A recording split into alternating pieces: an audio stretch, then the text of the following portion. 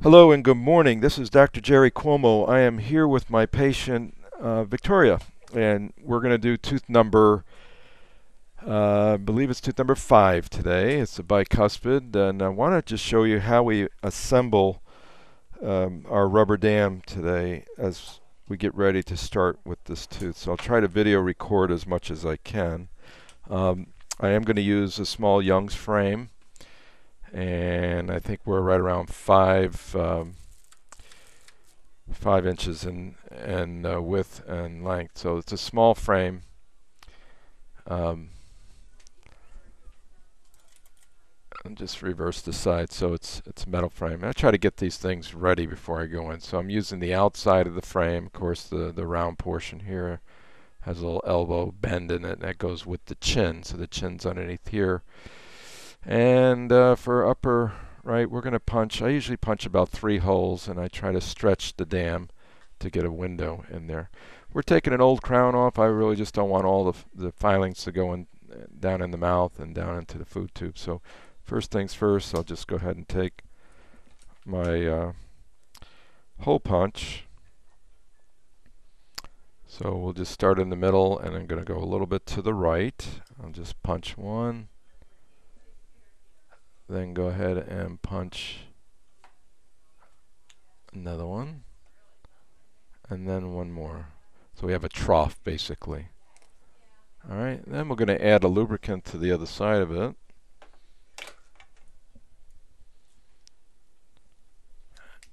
And it just helps facilitate the placement of the rubber dam. So that's on the inside, and this is the outside. So we're going to use now go get our clamp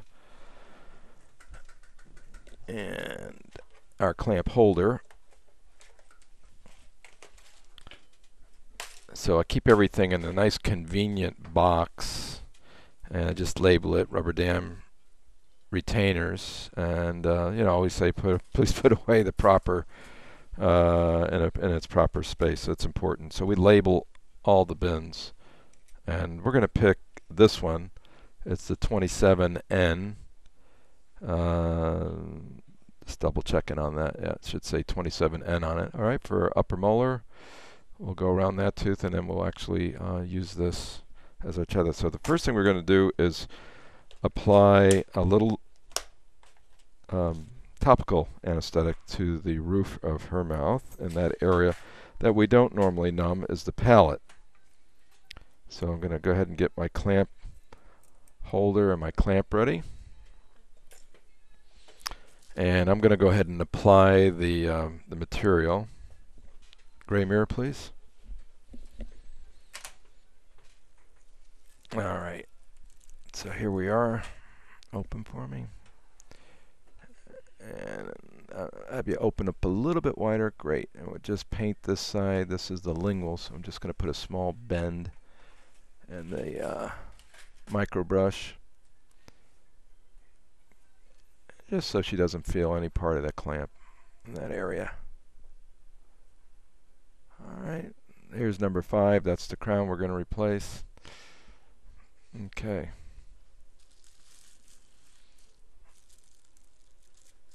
Great. I'm going to just set the balance on my microscope. Take a second to do that.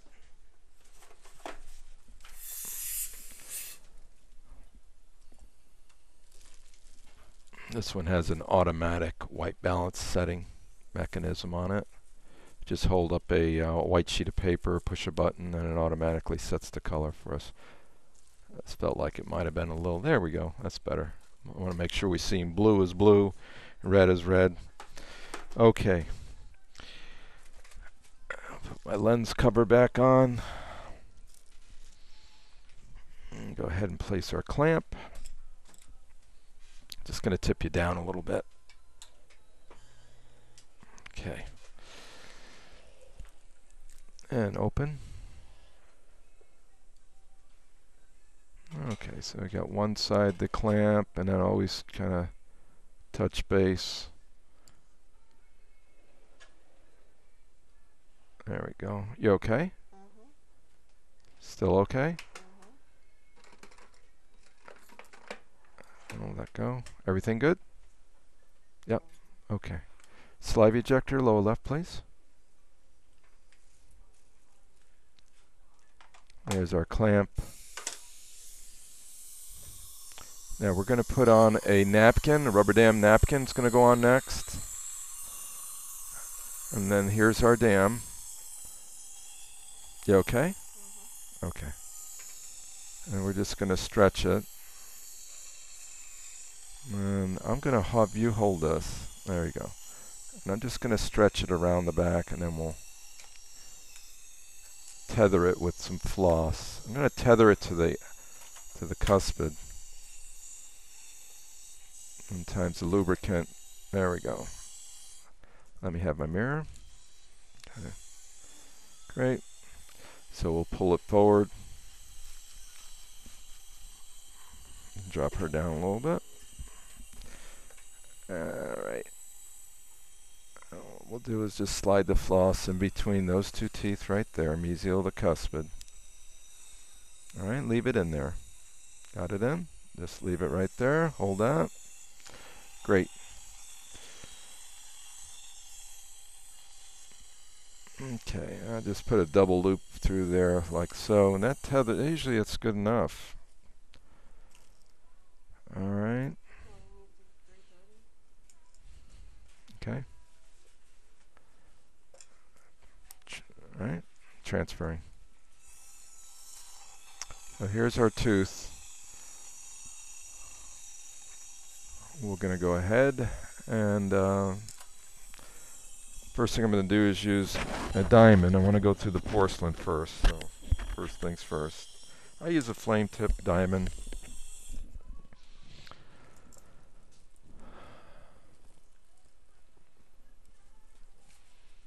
And I'm going to bring it right out up to 8 power.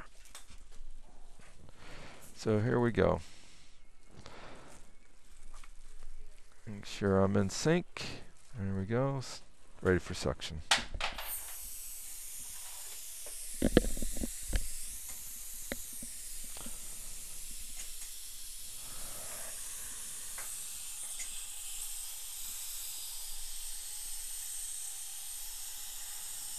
So what I'm going to do is just literally just outline, cut a trough. Are you okay, Victoria?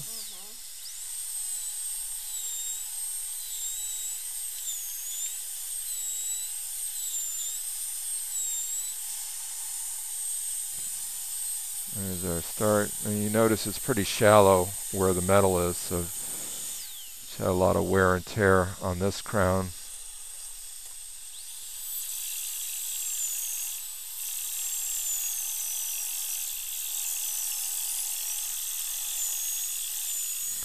Old metal ceramic coming off. And we'll just place that initial trough in there. Retract a little bit more. Turn a little bit.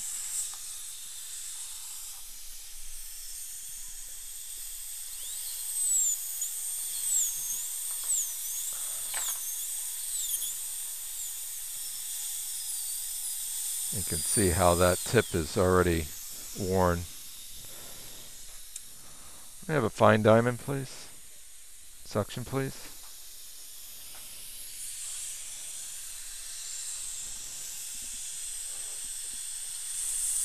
So we're going to kind of go in and get rid of this contact area. I don't want any pressure. There's a veneer next door, and I really don't want to put any pressure on it. A little air on the mirror, please.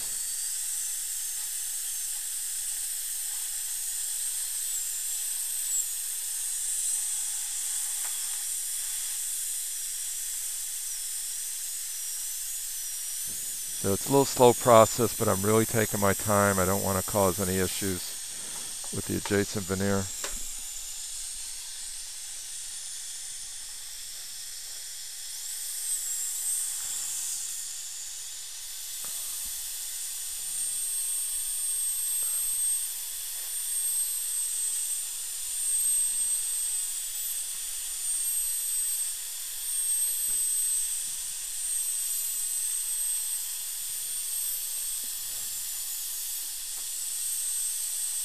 Okay, I like to break the contact.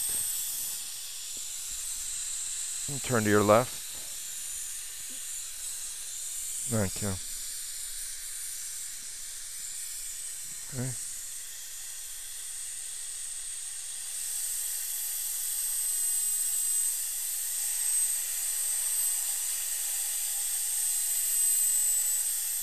So we're staying on the side of the crown.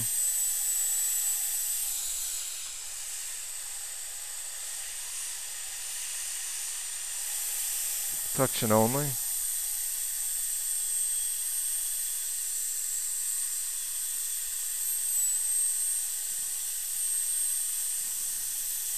And just getting really close. You see how there's metal in the contact area. So I'm going on the side of the metal. I like the fine diamond, less vibration. Takes a little longer, but I can get in there better. Dry the mirror. Good. All right.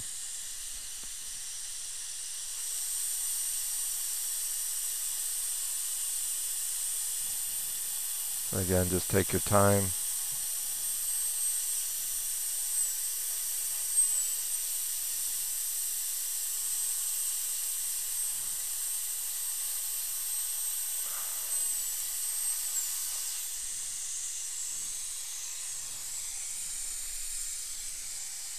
Now I'm going to take care of the distal contact area. There on the mirror again.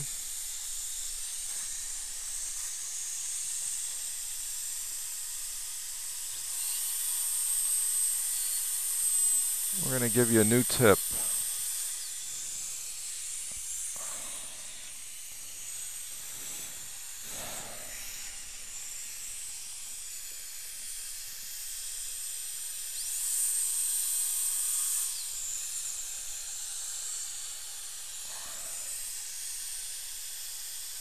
And you see how I'm running right into metal again. Now say you didn't do this in the contact area, air in the mirror. You'd put so much force when you're separating on the adjacent teeth, you could probably break that veneer, and that's what you don't want to do.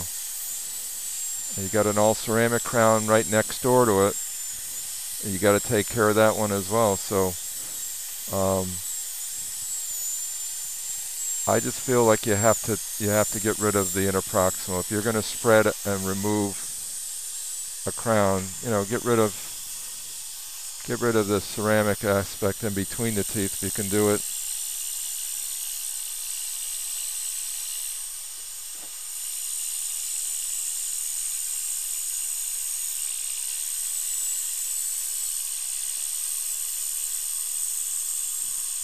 Okay. And deviate a little bit.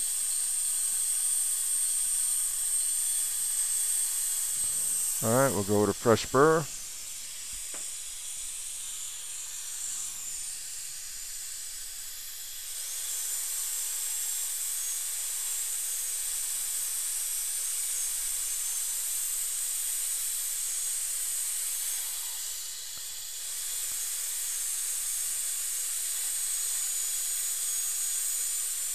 Alright. So there we have it. We're separated, just so about a half a millimeter is all I need. Okay, so now take a 330 burr, air on the mirror.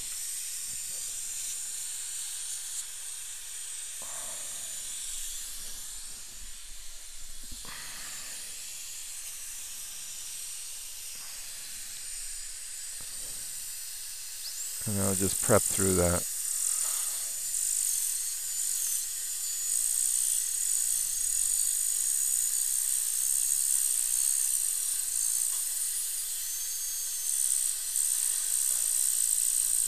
Now using a microscope I can actually prep, because everything is blocked, so you got to prep just to the cement line.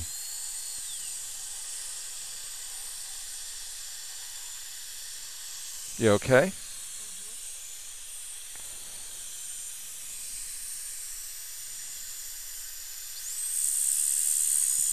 Once we remove the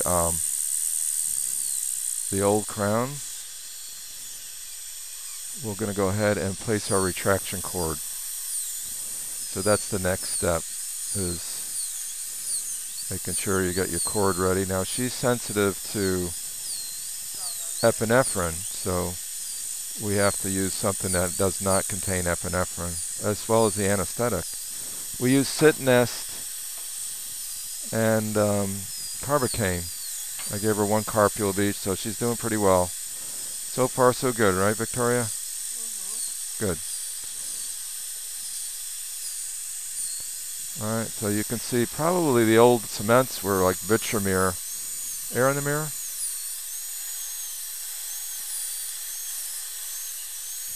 She might even have an old amalgam underneath there. Looks like she does right there. Looks like an old amalgam. Now, the lingual is left, so I can now take an instrument and just kind of go back and forth in here. Dry the tooth. And now I'm just going to go ahead and just gently, just see if it'll give, you know. There we go. See, now it's coming, nice and easy. And look at, as I move it, I'm putting no pressure on the adjacent teeth, so they almost touch. Now I'm just going to grab that with my finger. And take it out. Alright, so now we're looking right in there, and when I was right, there's amalgam in there. There's decay underneath. And if you look inside the crown, you're going to see a lot of business going on in there, a lot of stuff, including that of washout. I mean, this is a composite cement, but look at the gingiva. You know, we could say a few things. Look at all the bacteria that's percolated in there. Use a retraction cord before you cement a case. You don't want any moisture at the gum line when you put it in. Where does all the micro leakage occur? It occurs right at the margin. So that's evidence enough, and you see where it's least is up around the occlusal aspect. Now the thickness of this old crown, if we measure with the periodontal probe, you're going to find out that you're, you know, about 1 millimeter in thickness. So we need to go at least 1.5 millimeters, if not 2. But look at the buccal over reduced. You're at 3 millimeters, and the lingual under reduced. So that's our pre-op before we go in there now. All right. So we're going to go ahead and rinse that first and get all that off, and we'll also use a concepsus.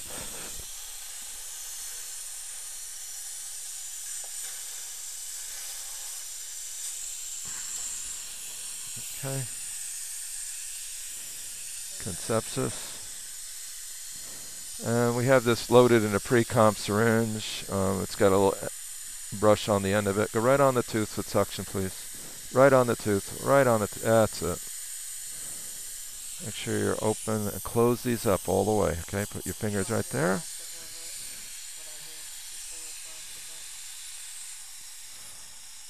You okay underneath? So one of the amalgam cores just left us. It just got sucked down. So imagine if we didn't have the rubber dam on, you know, this patient would be experiencing all this. All right, so we know we have to reduce more of the central groove area. All right, so here comes some more water. Siltrax, braided cord, comes with and without epi. This one doesn't have any in it. Okay. Okay. What I like to do is I just use the blunt end of an Explorer, purposely round off the end. Use it as you're packing. What am I finding? I'm finding that she's got a pretty decent biotype here, and I have room to prepare vertically. So if I want to now, I can take it down a little bit, either at the crest of the tissue or a little bit below it. Interproximally, plenty of room there, and there's no reason to end my margin way. I want to be above the gum line, but I don't need to be way above it. Now, I might use the scissors not only to trim this, but I'm also going to trim a little bit of that piece of floss out of there because that might be in my way. Alright, so there we go. Suction please, lingually.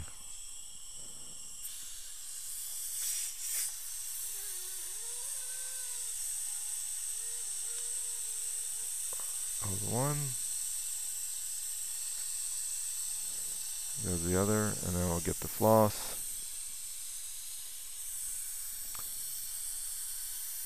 Suction again, lingually. If I can.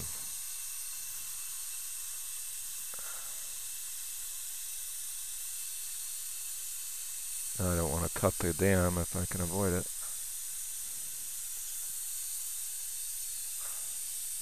Excuse me. Alright, we're good.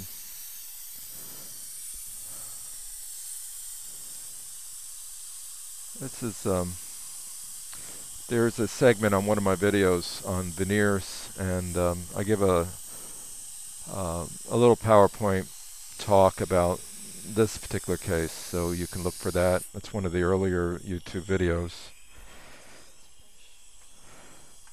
So let's get rid of the rest of the amalgam, alright, and some of this core material. Hopefully that's perfect as far as focus. Let's increase our focus now to about 8 power and go ahead and get the rest out. Basically just teasing it out.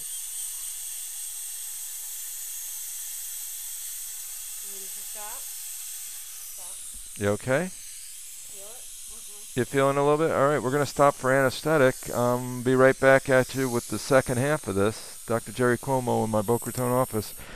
And having a happy Halloween today. Take care. See you in a little bit.